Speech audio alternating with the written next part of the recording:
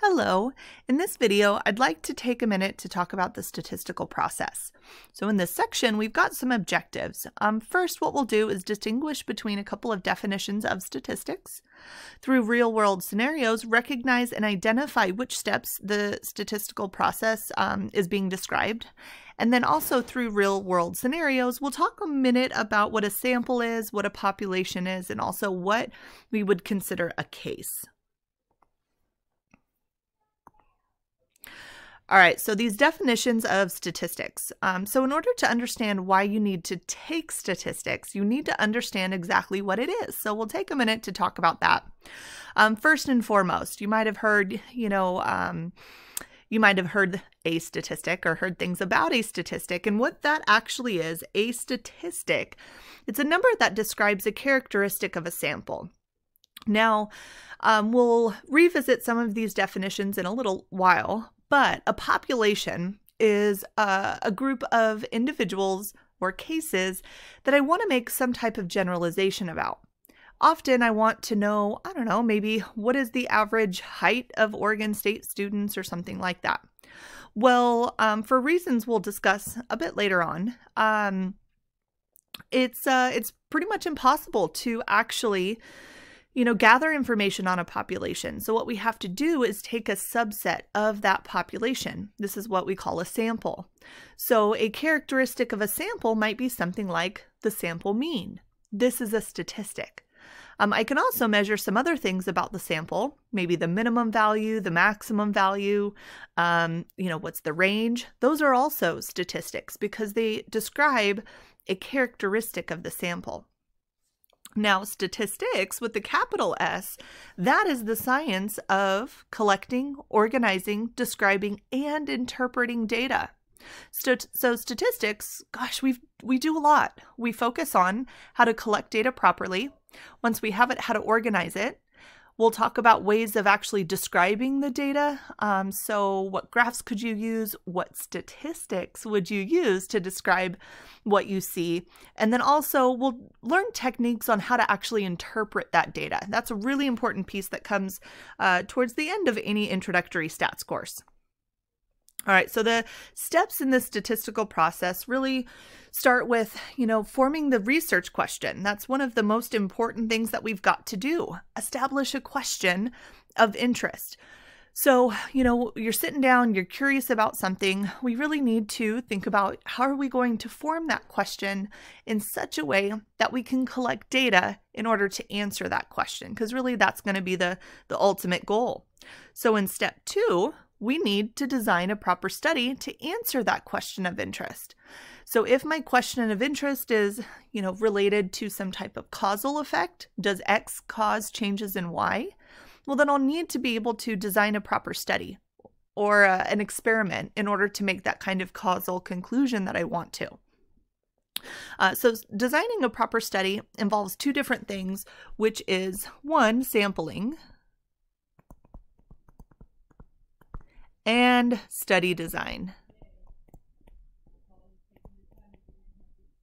So those are the two, things that we need to think about. How are you going to get those cases from the population in the first place? And then once you have them, what are you going to do with them?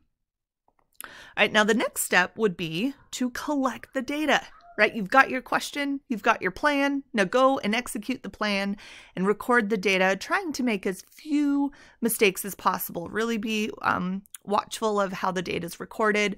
Are your measuring devices, accurate? Those sorts of things you need to certainly consider. So once you have the data, step 4, well, look at it. Explore the data through summary information and graphical displays. So you calculate statistics from the information you have, and you might want to also, take a look at it. So graphical displays like histograms or box plots or even bar charts are all options based on what kind of data you have in front of you. All right, so once you, looked at the data, you might be able to kind of take a guess as to what the answer to your original question might be. But in step 5, we'll actually perform, formal statistical analyses. So we might calculate a confidence interval, or we might conduct a hypothesis test, which will then eventually be able will allow us to make a conclusion. So we'll be able to answer that original research question that we started with at the very beginning of this whole process. All right, so here's an example. Do you like to hike? Right? Who doesn't, really?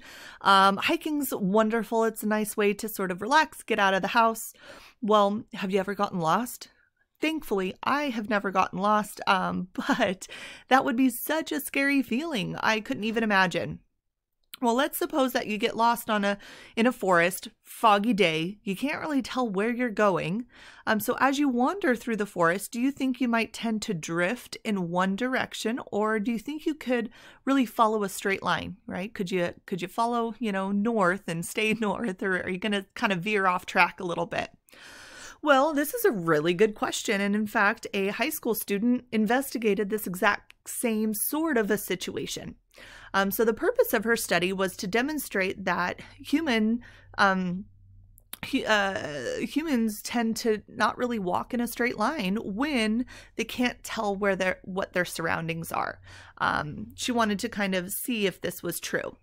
So in designing the study, what she decided to do was collect information on high school students that she went to school with. 32 subjects total were randomly selected from the student's high school. Each person was tested individually, and the tests were performed on a high school football field.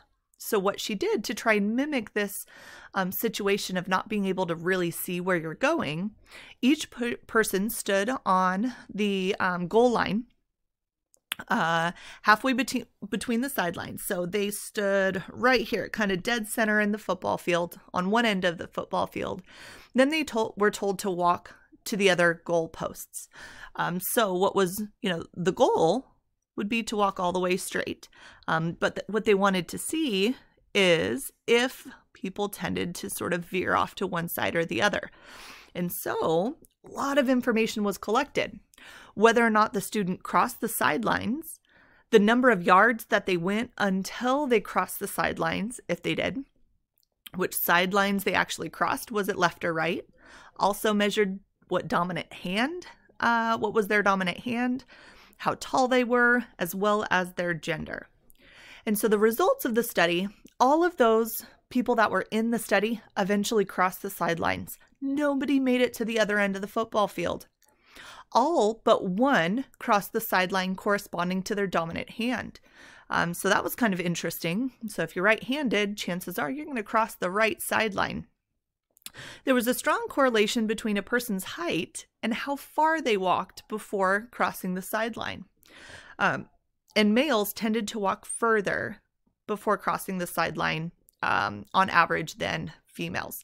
Well, knowing that males tend to be taller than females, I'm guessing I can interpret this bullet by saying the taller a person is, probably the further they were able to walk. And certainly there might be something to do with gender as far as that goes. So this was all of the information that they found. So to kind of go back to our statistical process, her population really were, all students at her high school. She collected a sample of 32 students. And in this example, students were the cases, or those individuals. She had a research question, and then she designed a study in order to answer some of these research questions. It sounded like maybe she even had more than one. So she had a question she wanted to answer. She needed data and made a plan on how to get it.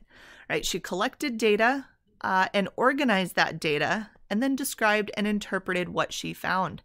So with this being said, why is statistics important? Well, it allows us to make an accurate conclusion about a population based on the results of sample data, as long as the sample was collected properly. Now, this is pretty great because earlier on I said, we don't really have the resources to collect information on the population. right? That's one of the reasons why the US Census only happens every 10 years, right? So time consuming and so expensive. Well, with the techniques that you're going to learn in an introductory stats course, we'll be able to actually make conclusions about this larger population based on just collecting data on a smaller sample, right? And the main key there, though, is that we have to design a study properly, and we have to collect a sample so that it represents that population of interest. All right, well, thanks for listening, and I'll see you in the next video.